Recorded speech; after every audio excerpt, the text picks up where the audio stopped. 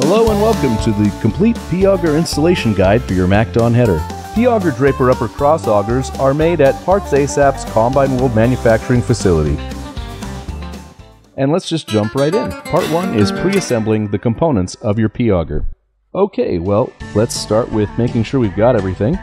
Fairly basic first step, but important one. Yeah, you just want to make sure that you have everything in your Pea Auger kit to get started. So here's, you can pause the video on any of the next 3 screens if you need to. Your main components include those 2 augers, your center bracket, drive side bracket, idle side bracket, and the idler hub.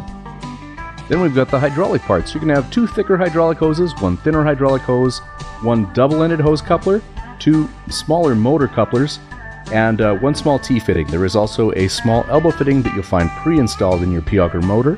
Then we've got a resealable bag with lots of hardware. You'll have a bearing lock collar and a whole bunch of bolts. Some will have lock nuts and some will have spring washers. Pause this to read it. You'll also be fine just following along. Okay, well, first make sure you've got those inside hubs on the inside of each Pea Auger well greased. Then we're going to take our drive side bracket, that's the one with the motor on it. Right, so you just want to secure that, and then just a pair of pliers will take those caps off. You are going to notice some of that paint's going to flake if you use pliers, so if you just give it a quick, just sort of blow those off, and then those paint flakes won't get in your hydraulic lines there. And once we've got those off, we're going to want to put a couple of couplers. There's 2 in your kit that are like this. They've got a flat side, and that flat side goes down and into those valves. This is going to be how we're going to tie your Pea Auger motor into your existing hydraulics on your header. So once you've got those in, I'll just go ahead and tighten those up. This is the drive side, so from the cab, this is going to go on your left. Okay, well, once we've got that nice and secure, we're going to go ahead and install it onto the left-hand side auger. And you can tell the 2 apart because the holes at the end, you'll see them here in a second, the holes are closer to the edge. So that one is the left-hand side auger, and it also matches with the diamond plate that's at the end of the motor and bracket assembly. These are the smaller bolts that have the spring washers on them. So they're going to be smaller than the other bolts in your kit. You have to tighten them. Because of the bracket and motor assembly is a little awkward, so you're probably going to have to spin it around a little bit just to get at everything. Some you'll be able to use your power tools on, and some you'll just have to do by hand. So, but once those are all secure, we're going to do something similar on the outside of the right-hand side. As you can see, the 4 bolt holes there are much closer to the center, so that's how you tell that one. This is the idler hub shaft. So this goes on with the 1/2-inch bolts. Most of the bolts in your kit are 1/2-inch, with, again, the spring washers. And those are going to be a lot easier to put on. It does say torque to 45 foot-pounds. Those are correct, but it also just has to be tight. If you're not using a torque wrench, that's fine. So now we'll want to make sure that the center mounting bracket, this goes right in the middle of the header, we want to make sure it's well greased. So there's, as you can see, there's some zerks right at those shaft joints. So just get the grease gun in there and go to town. It needs a lot of grease. And once you've got a couple generous dollops of grease in there, you just want to move those shafts around a bit and make sure it's all spread around. And that's pretty much it for assembling our components. Next, we'll want to actually go ahead and install that center bracket. So you'll want to take that center bracket that we were just working with. This one and this one. The difference go down back side. Yeah, so as G2's pointing out there, the one side is a little bigger, a little higher up, and that larger side is going to go towards the back of the header when you're attaching it to the mounting brackets. And we should just mention here, make sure you've got the pickup reel up and install some safety stops before installing all these components. And if you're going to walk on the drapers, make sure you're either along the back line or the center line. Okay, so there's these brackets here at the center. We see we're on the right-hand side from the cab. Left-hand side to G2, but right-hand side from the cab. And it's these longer 1/2-inch bolts. You only have 2 of these. They're a little longer, and they'll have the lock nuts with them. So you just want to attach those and secure them up. Great. Only of their side. Yeah, so as G2's pointing out, the left-hand side one from the cab stays empty. Now we're in part 3, we're going to install our right-hand side idler bracket and auger. So we're actually going to lift the Pea Auger from the right-hand side onto the header. So G2's just grabbing the bracket there, and that's just going to bolt on to the factory mount at the end of the header. Okay, now you can lift these Pea Augers onto the header with just 2 people if you want, but if you have a lifting machine, it does make it a little easier. That's what we're doing here. So you just want to move it up and over, and just so it fits, should fit right in between the center and the end there. And then you want to get on and move it into place.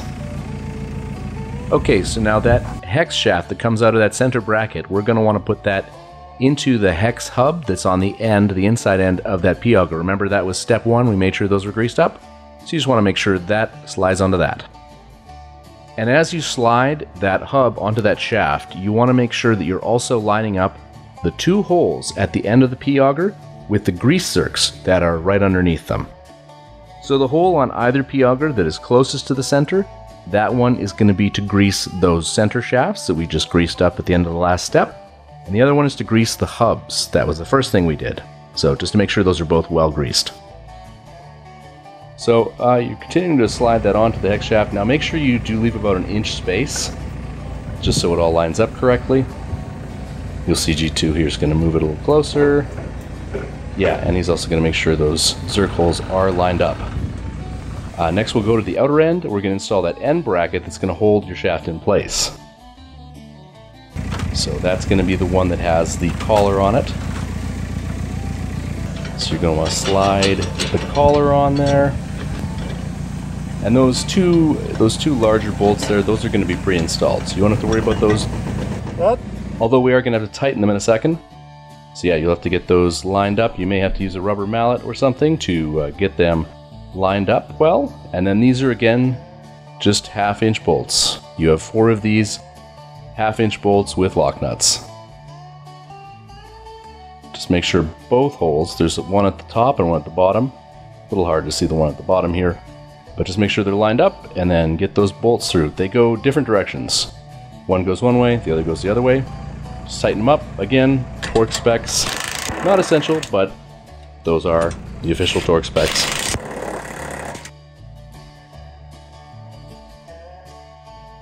Great, so you're going to see that's going to be on there like that, and you'll just want to slide on that lock collar that was in your hardware bag. So we just want to get that on there, and then we want to tighten up the set screw on there. It's a little set screw, and that's just going to lock the Pea Auger shaft into that collar and hold it in place. So once you've got that, then we're going to tighten those. You leave them a little loose, they're going to come a little loose, just so you've got some room to maneuver it, but then you want to tighten them both up. And then that's the right hand side, the idle side, installed. That side's done. So now part 4 is installing the other side. So we're going to take the left hand side, that's the side with the motor, and we're going to hoist it up onto the header. Again, 2 people can do this, but lifting machine sure makes it easy.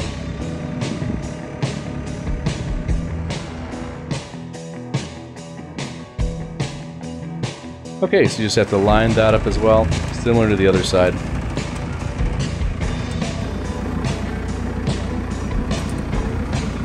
Okay, and then once again you're going to want to start at the center. So just make sure that it's on that hex shaft. Make sure you're leaving that inch or so. You can see it on the other side, about an inch or so. Once G2 has that lined up, it'll work out to about an inch. And make sure you're also lining up those zerk holes. Okay, and then you want to line up that drive side bracket. So the bracket from the kit with the mounts that you see at the end there.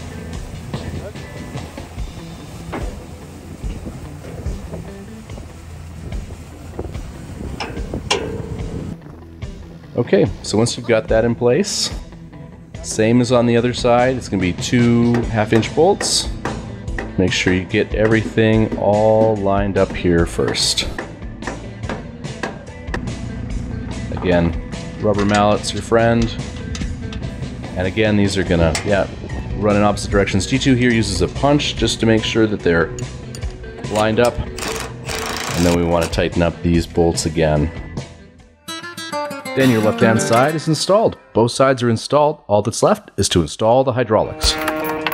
Okay, so you want to bring over the two hydraulic lines, those thicker ones, the coupler, the large one that's double-ended, and a bucket for the hydraulic fluid, because it is going to come out of there. Here's some two difference. That one goes to the pump. This one goes to the...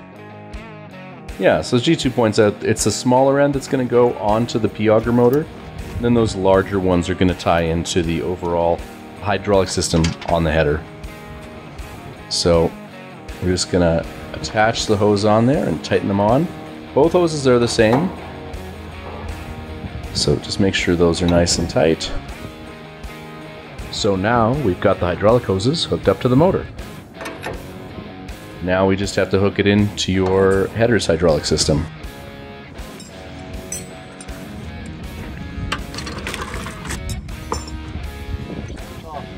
So as G2's pointing out here, if it's hooked up correctly, the auger will run counterclockwise. All that's going to happen if it's hooked up backwards is that the auger will run backwards. So here's how the hydraulics from the motor hook up. That top line, it's in red there, is going to connect to the canvas drive motor line. So that's what's pushing the canvas. So you can see there's the connection there in red, and it's attached to, in blue, you can see that 90-degree attachment.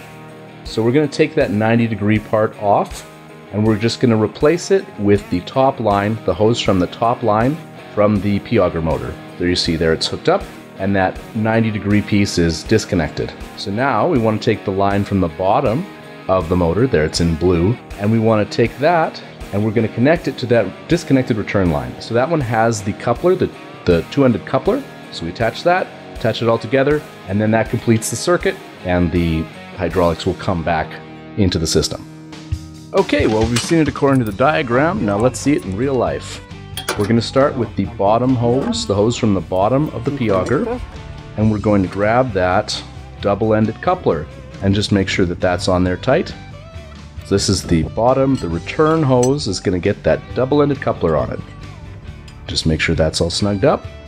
So we're going to get that, set it aside, and the first thing we're going to do is work on that, right here, this canvas drive motor. So you want to disconnect that 90-degree fitting there, and then make sure you have now the hose from the top, that's in G2's hand there, that's the hose from the top.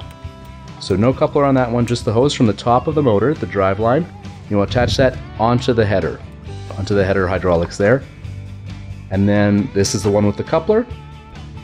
So that's from the return line from the bottom. And the bottom goes into the 90-degree return line there. And that's it, that's the whole circuit. Then your Pea Auger is tied into your header's hydraulics. Yeah. And again, if you happen to have hooked it up backwards, it's just going to run clockwise instead of counterclockwise. It won't work as well, you'll be able to tell. Auger will go back, go down to the canvas motor. Yeah, so we'll just make sure everything's nice and tight. And it's a good idea typically to strap everything up and out of the way, just so it's out of your way.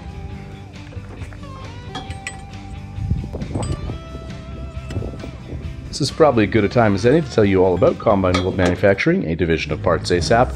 We also make other products for your MacDon header. We do make the Draper drum. It's a thinner, heavier duty replacement auger drum with no slip clutch and longer fingers, more aggressive flighting. We also make a paddle finger for the MacDon. It's called the Finger, and it doesn't need any ties or clips. It goes on exactly like factory. So at the end, it's a paddle finger, and at the top, it goes on exactly like a MacDon factory finger. So just two of the products we have for MacDons. Great, so everything's hooked up and out of the way. Now all we have left to do is the hydraulic drain kit. So we're going to start by removing that plastic cap, and then we want to hook up that thinner hydraulic hose. The two thicker hydraulic hoses we just installed on the motor, and this is where the thinner one goes. It's for the drain kit here. So we get that on there onto the elbow fitting, and then we just tighten that up. We have a complete video. If you have an existing Pea Auger that didn't have a drain kit, we have a drain kit install video as well. It's an entirely separate video on just this part. So now what you want to do here is you want to unhook this hydraulic line from the header drive. Then you want to install the T-fitting on there, You can either install the T-fitting onto the factory fitting, or you could remove the factory fitting and install the T-fitting in its place. Entirely up to you. So then we reattach that factory header drive motor line that we just unhooked into the T-fitting, and then we hook our line from the end of the Pea Auger motor onto the other end. So then both of those are now hooked up to that one line. Then all we have to do is just tighten all of these up on all three ends of the T-fitting. Just make sure everything's nice and tight. And then that's it. That's the last step. Your Pea Auger is now installed. The first time you run your header with your Pea Auger, you want to turn the hydraulic flow to the canvas and the Pea Auger off, and then engage the header. Then you want to slowly increase the flow and observe how it's working. And that should be it. Just check for leaks and make sure you keep it greased. Well, congratulations on installing your Pea Auger for MacDon. You can see our website for an installation manual, a printed one if you want, or to see about replacement parts. Now, if you do buy the Pea Auger, you are under warranty for 1 year, so before placing any order for replacement parts, please check with us. If you're within that year, you should be covered. If you're watching this just to check it out, you can order your Pea Auger on our website or call 1-800-667-4515 to order. Alright, thank you.